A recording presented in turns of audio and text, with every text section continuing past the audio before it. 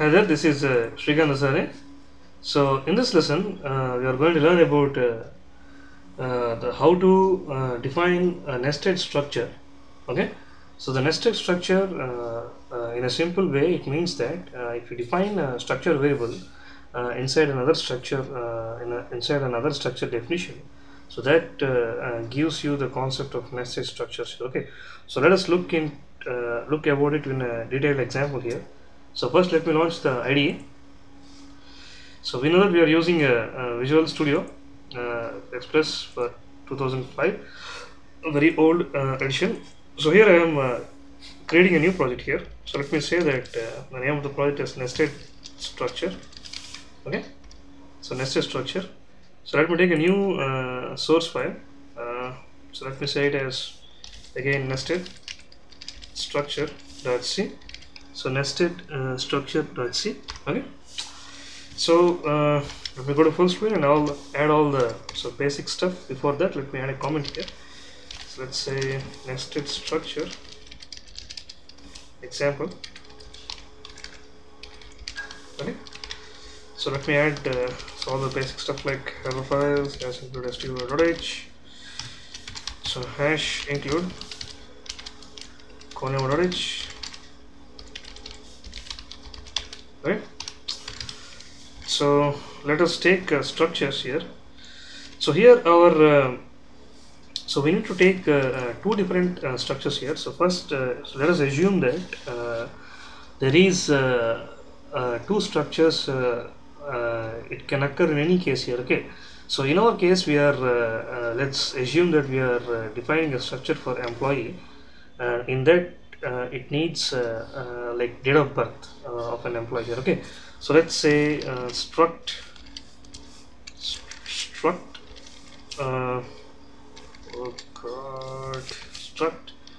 DOP. Okay, so struct DOP is the name of the structure. So first we are going to create here. So in that typically date of birth consists of three different data members. The first one is going to be the day is born, and the second one the month is born, the third one the year is born here. Okay, so there are three different entities in our data members in a data birth structure here. Okay, so you don't need type def. For now we are skipping the type def here. Okay, and also let's take the employee structure, struct employee. Okay, struct employee. So typically an employee consists of int emp number. So all the basic stuff were being added here. So char ename of some, let's say some 50.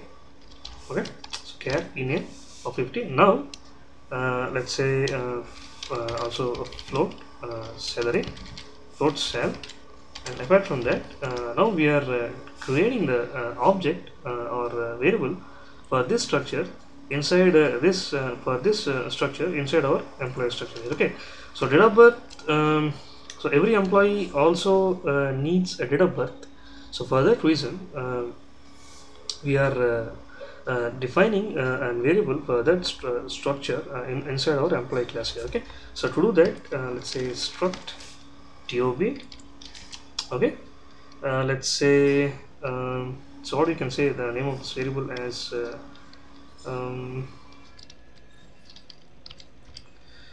let's say date here. Okay, or else let's do one thing, let's change the name of the structure to be more meaningful. Let's say date, and let's convert that date to object as date of birth here. Okay, so struct date and dob here. Okay, so again at last let's have an employee one as our employee one as our variable of this structure here. Okay, so first definition, let's have a comment here.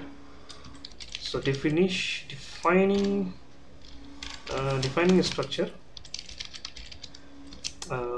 for holding data about date of birth, so of all employees. Okay, so here we are modularizing our structure concept. Okay, so for each and everything, so also in future, so you might have another structure for date of joining, so for date of birth, for rid of joining. So in that scenario, so you can modularize your structures depending upon the program you are designing and your goal and specific needs and so on and so forth. Okay, so let's try another comment here. So defining a structure for employee holding all the basic data members here. Okay, so defining the structure for employee holding all the, okay, so declaring a variable, I'm writing another comment here inside a structure. declaring a variable for date class inside employee class. Okay, so this brings you the nested structure concept here. Okay, so here we have a nested one structure, so within other structure here. Okay, so now let me take our void main. So define, now what I'm going to do is I have taken the void main, so let me write the first stretch that gets ch to make the output constant. Okay, so now what I'm doing is let me define a variable for our employee class here. Okay, so first let me define a variable. Also, so already I have defined a variable for employee class, which is e1. Okay, so variable for employee class. So let me write that comment also. Structure variable for employee class. Okay, so already I have taken a variable also for our employee class. Now what I'm going to do is, so in order to access so employee data, so directly you can say something like this: emp1. That's the name of our variable, emp1 dot emp number. So you can say directly as 1, and also in the same way emp1 dot name. So you can assign some name, or you can use your contemporary strcpy syntax, and you can say emp1 dot ename comma. So let me write my name here, Desari. Okay, okay. So before that, let me add this header file for our string loadage. So hash include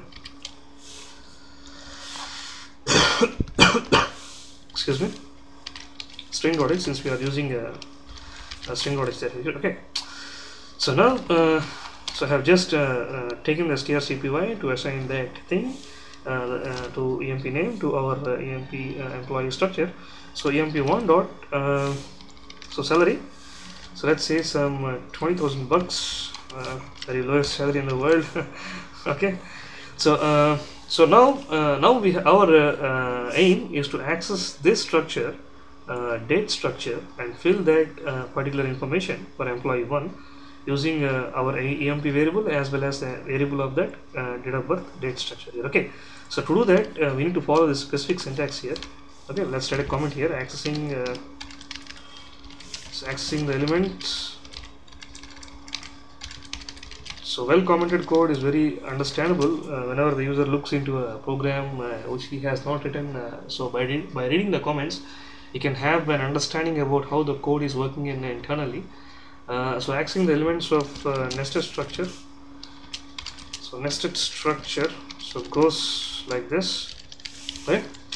So now first we need to take the name of the variable of that first employee structure, and then followed by the name of variable of that date structure, which is dot, and then you have to assign the particular members of that date class here. Okay, so date structure here. So date, let me say 1.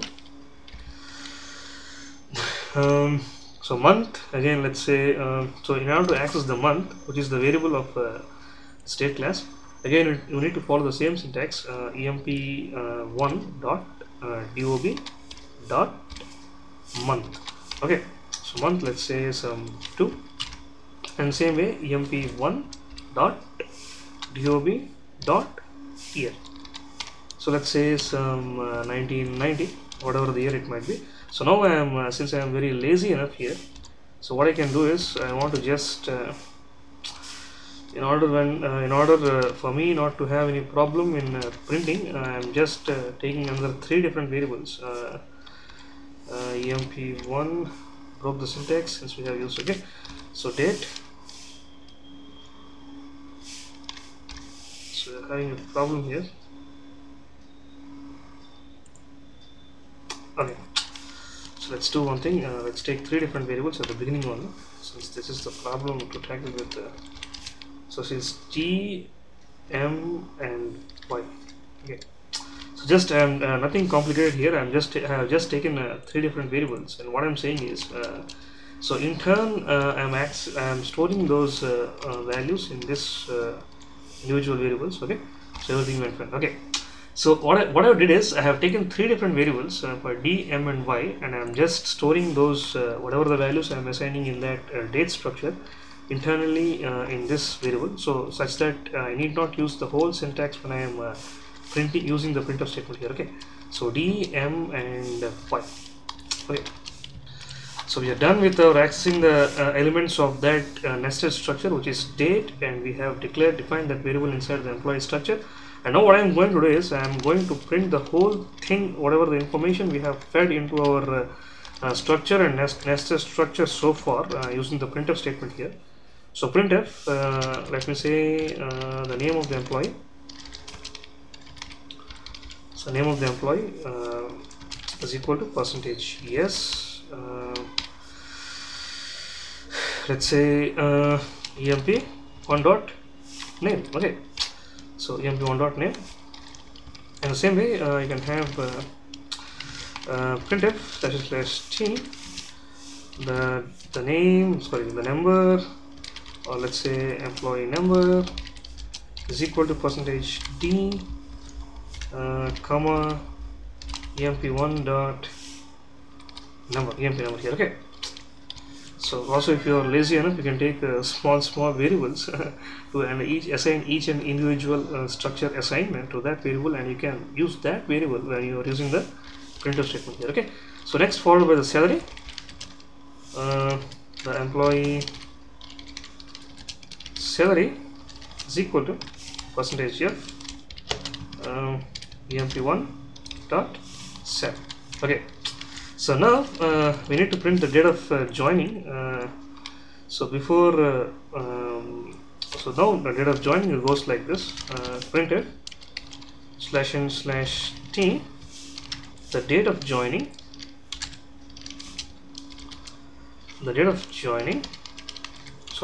birth, or we have here our intention is to print the date of birth. Okay, so let's say date of joining or date of birth, sorry, so whatever it might be, you can take it as date of birth. So since we have spelled as date of birth, so date of birth of the employee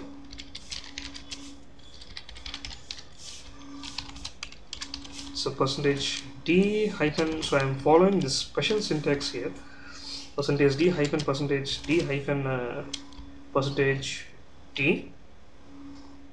Okay, so here I'm following this specific syntax because so first followed by date, followed by a month, followed by year. So typically you print the date in that format, followed by date followed by a month, in at least in Indian system, or else in foreign other foreign countries like US and Canada, we'll have the month first, followed by the date, and then followed by the year. So now let's run our program.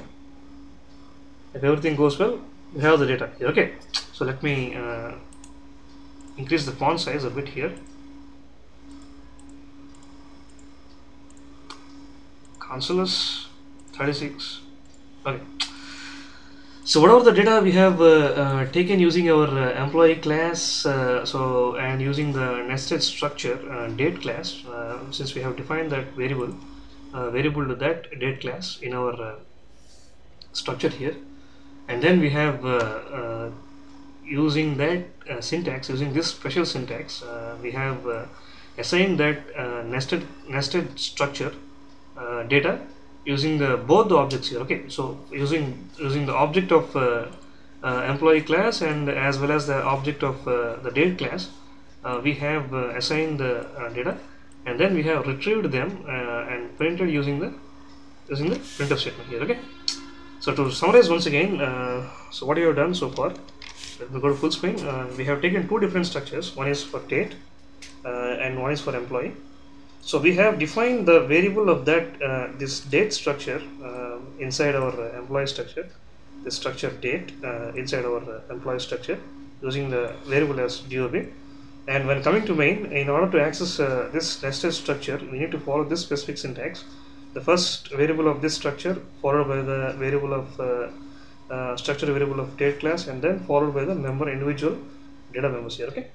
So this is the basic stuff about nested structure examples in C. So see you in the next lesson. Goodbye.